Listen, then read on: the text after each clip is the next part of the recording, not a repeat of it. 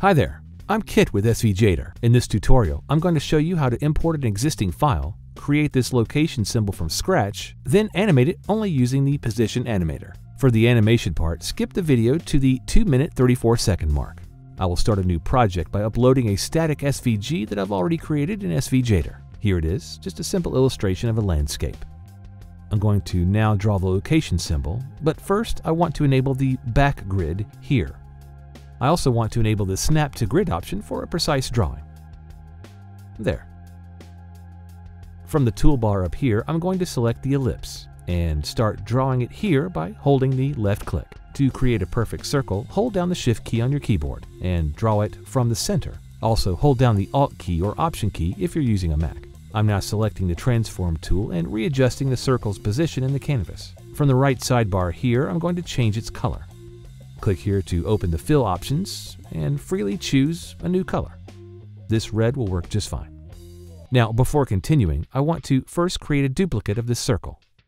Select the circle, right-click, copy and paste options, and then duplicate. Hold Shift and scale down the new circle a little bit. And let's change its color so we can actually see it. Click on the eyedrop option here next to the fill color and pick white from the canvas. Okay, now I'm going to work on the red circle and change its shape to look like the location symbol. But for that, I must convert the circle into a path. So right-click, then choose Convert to Path. There.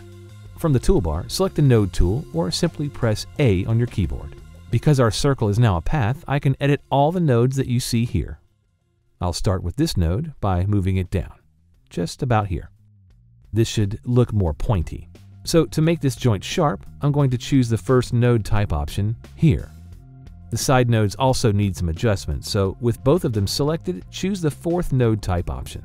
This option allows me to move the Bezier handle of a node without affecting the other one. I'm moving them the same distance to keep it symmetrical and make it look more accurate. And maybe I'll also scale the white circle a little bit more. Great. Now let's start animating it. First, let's select both of our elements and create a group. So with both of them selected, right-click and group. We now have a single group element to work with. Let's move it down a little and adjust it a little bit more. I just need to find the right position to start the animation from. There. For this animation, 2 seconds will be enough. So I'll grab this marker and drag it to second 2 on the timeline. Now click on Animate and select Position. Choosing an animator for the selected element will automatically add the first keyframe on the timeline right where the playhead is. In this case, the playhead was at second 0. Now I have to define how my element will move. I want it to move up with a transition of 1 second. To do so, I'll drag the playhead to the 1 second mark. Then move my element upwards to define the distance it will animate in this 1 second transition. Notice that a new keyframe was automatically added to mark the new position, and the transition between the two keyframes was created. That was simple, right? But we're not quite done yet.